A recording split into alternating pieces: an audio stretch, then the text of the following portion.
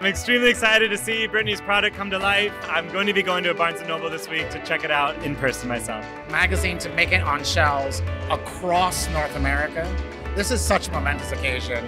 I was so honored to be a part of this process. And here we have this incredible product, and I love how there are so many people that are behind her, that believe in her, and the magazine that they want thousands and thousands of copies out there, and I can't wait for people to see it. Love Inc. is so wonderful at the couples and the weddings that it chooses to feature. It celebrates all love, diverse love. I'm so proud of Brittany and all her accomplishments.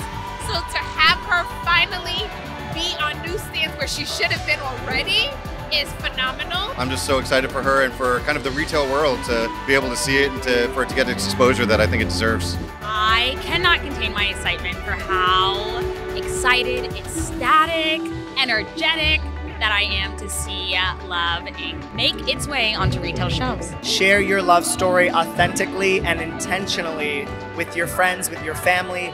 Don't do it because you think you have to or because you're hearing these voices of your friends or society or the internet, but do it because it makes you and your partner happy, and the rest will be amazing. Such a beautiful day that now we can have it all over the state and we can celebrate this beautiful story in mainstream. I am so excited to finally see Love Inc.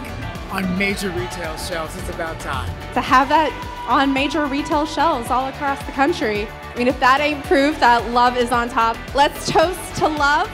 Clink, clink, Love Inc.